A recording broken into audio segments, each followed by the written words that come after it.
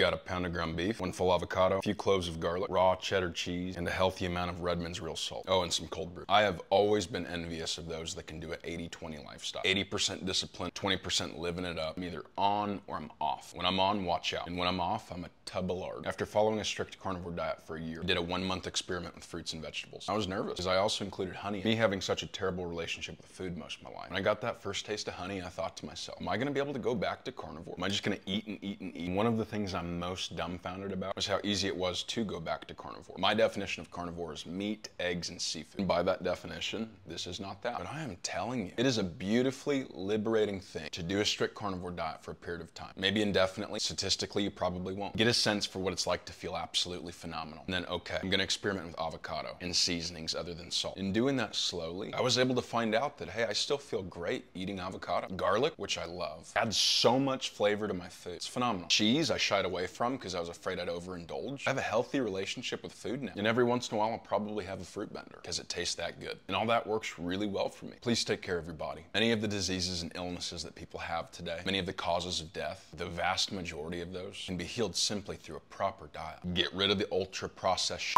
and just eat whole foods. Make most of those whole foods meat. Your life will change. You are too unique of an individual to willingly make your body prematurely rot. Stop it. And you should try this. It's phenomenal.